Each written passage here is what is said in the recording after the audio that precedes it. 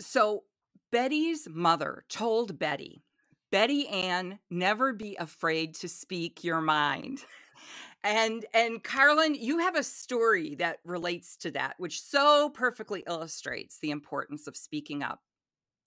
It's very true. I don't know if we would be sitting here if Bessie didn't tell Betty on a regular basis, never be afraid to speak your mind. It's a wonderful refrain for us to use with our children. Mhm. So I was dealing with um, a producer who had put together a little clip, sent it me, and said, "We're doing this series on sex education. Can we use it?" And in the clip was misinformation. Mhm. So my knee jerk immediately is like, oh, obviously you haven't like watched any of our videos. You haven't read Sex for One. You haven't done your homework. And you want to just delete the email or you want to write something snippy back. And I sat there and I thought, I'm an educator Mhm. and it's time to educate. So I wrote back exactly what was wrong. Mhm. And I said, for me, I take Betty's legacy and the guardian of Betty's legacy, that role is really important to me. And so I can't agree for these reasons. And I never heard from them for several weeks.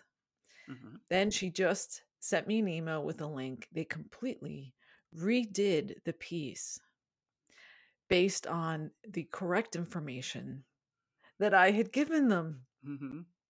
And I thought in that moment, it's so easy for us just to ignore people, ghost people, say something snippy, just, ignore them. And I think it's something we're taught as women. If it's not the way we want, we just walk away. But, Mhm. staying there and speaking my truth, it was so liberating. And now there's a piece of media with correct sex information. Yes, bravo, bravo, Carlin. It's so hard as women, I think, because we're raised to be quiet, right? And if you add on the discipline of, you should be seen and not heard, as women, it's so hard for us to speak up.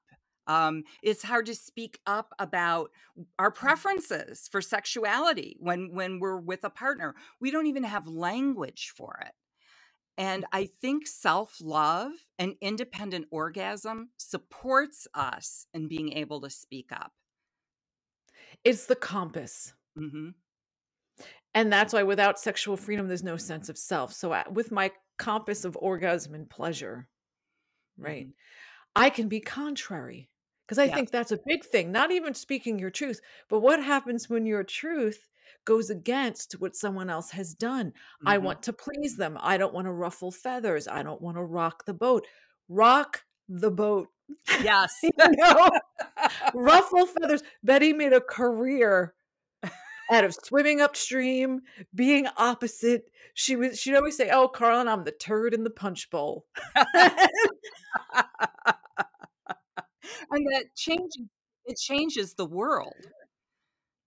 Well, because truth begets truth, right? If I speak my truth and I just say what I think and feel, then everyone around me feels more relaxed because then they can Mhm. just say what they think and feel. And you know Mhm. what? None of us are completely right. The truth Yes. is somewhere kind of in the middle. Mhm.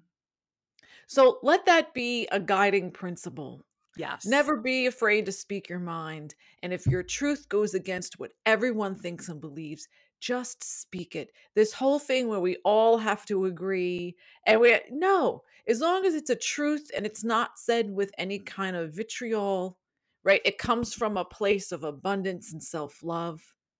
I think you'll Mhm. always be heard.